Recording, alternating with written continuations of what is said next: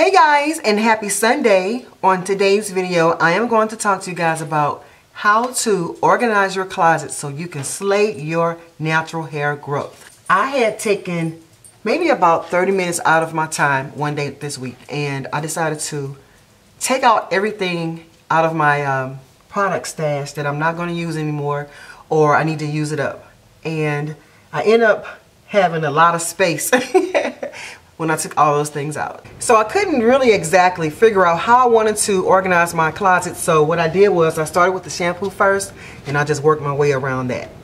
So I have all my shampoos on the second shelf. That way I can go straight to my shampoo because I know that's the first thing I'm going to do. So I start with the shampoo. I have the non-sulfate shampoos right here, and I have the sulfate shampoos right here, and I have the the itch relief shampoo right here.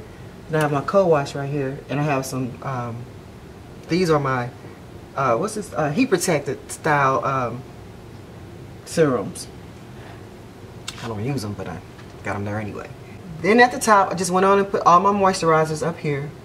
So I have my moisturizers here, I have my oils here.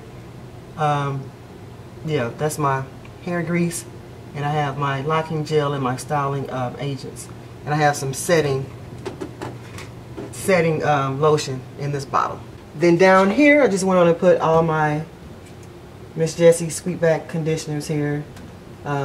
Carol's Daughter. These are all my, from this roll back, it's my protein treatments. Leave-in conditioners. That's my regular moisturizer conditioner. And I have all my VO5 conditioners here. I wanted kind of like the taller bottles to be together, and I wanted like the shorter bottles to be together, like the medium bottoms to be together, and you know, so forth and so on, because I don't like reaching across stuff and knocking stuff over. So I can get this conditioner right here without knocking anything over. So that is it, guys. If you want to start slaying your hair growth in 2017, get your closet organized. Now, we all know we have products all around the house, just everywhere. But you know your main stash is here, and you know you can come here to get something or put back. So in last week's video, we got our journals together so we can start tracking our progress.